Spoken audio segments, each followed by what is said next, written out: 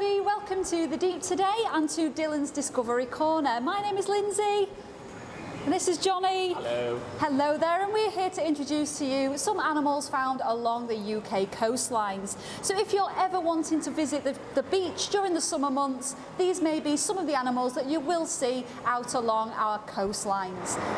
So now we're going to look at one of our starfish. So this one here is our spiny starfish that Johnny now has in his hand.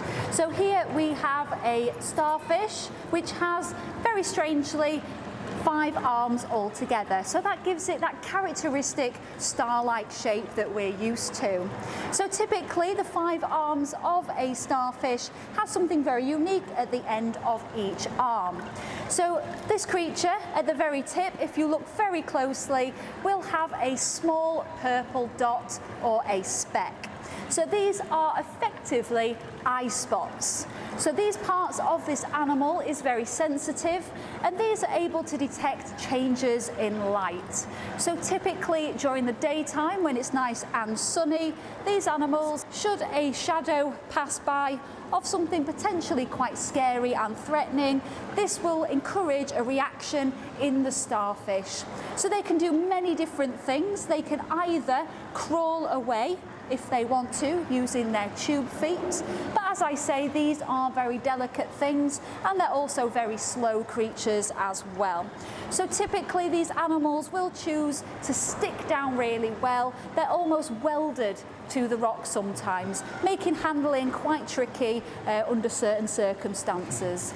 Also in here we have one of our strangest creatures. We have a sea urchin. This one is a common sea urchin, also known as the edible sea urchin. So the word urchin gets translated into hedgehog, so these are effectively our sea hedgehogs. And you can tell that from these spines that they have all across the tops of their bodies. So this shell that they have is known as a test, and they have these very delicate spines as a form of defense. So the starfish that we've seen is a relative of the sea urchin. So these two animals are very similar in many different ways. And one of those is, again, those delicate tube feet that they have. So these are the jelly-like spaghettis that come out between the bristles. So you can see them floating around in many different directions. So this movement of the tube feet indicates a very healthy, happy sea urchin. So the sea urchin itself is amazing in these habitat spaces. These animals are grazers, so they eat lots and lots of plants.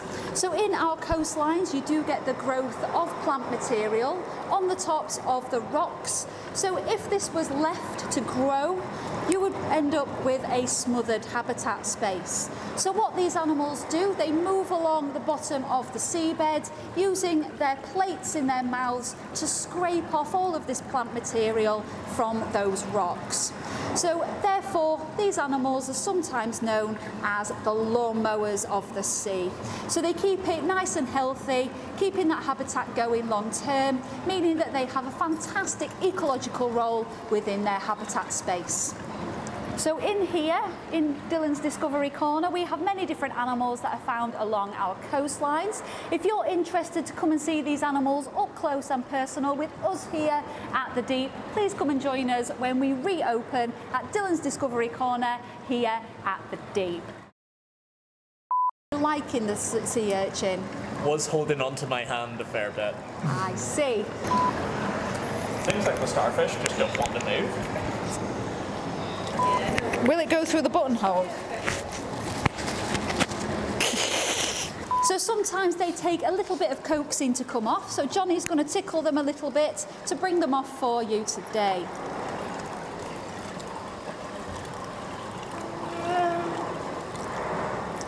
They don't want to. They don't want to. They don't want to play today. Hey. Would you please? I'm trying to act. Sorry.